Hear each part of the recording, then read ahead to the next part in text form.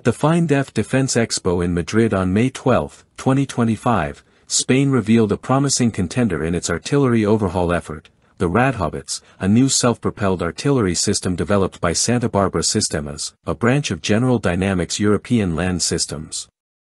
Positioned to replace the venerable M109 howitzers, mainstays of the Spanish army for over 5 decades, the Radhaubitze merges cutting-edge automation with a versatile wheeled chassis, aligning with Spain's evolving military requirements. The Radhaubitze Foundation is the 10x10 Piranha heavy mission carrier armored vehicle, introduced just last year. Mounted atop it is the advanced 155mm/L52 artillery gun module, AGM, designed by KNDS, combining strategic mobility and automated firepower in a single platform.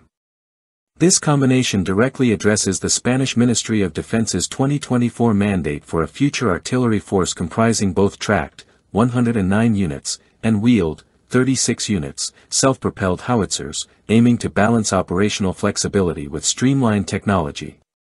Spain's current artillery fleet relies heavily on roughly 100 aging M109A5 tracked howitzers from the 1970s, the only self-propelled artillery the country still fields, alongside over 250 towed artillery units of various calibers and origins. The Radhaubitze enters the modernization race alongside the Donner, another Santa Barbara Sistemas offering. While the Donner is a tracked system using the same AGM turret mounted on an Ascod 2 chassis, the Radhaubitze embraces wheeled mobility with its Piranha 410x10 base.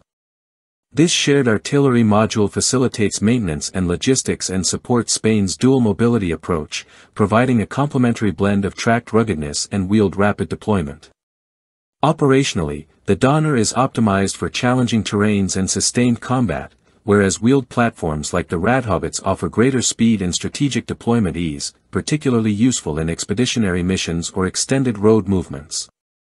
Both systems emphasize modern battlefield needs such as automatic loading, modular design, precision targeting, and seamless integration into networked command systems.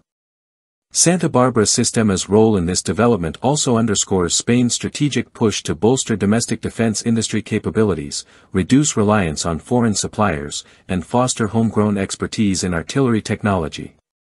The timing of this artillery renewal coincides with the global spotlight on artillery effectiveness, sharpened by ongoing conflicts such as the war in Ukraine, where precision, mobility, and autonomy have proven critical.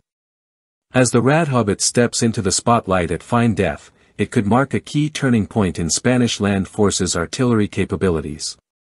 With the potential to either compete against or complement the Donner system, the Radhaubitze embodies Spain's drive to field a modern, agile artillery force equipped for 21st-century combat challenges. The final decision will hinge on forthcoming budget reviews, live trials, and the detailed evaluations expected in the months following the exhibition.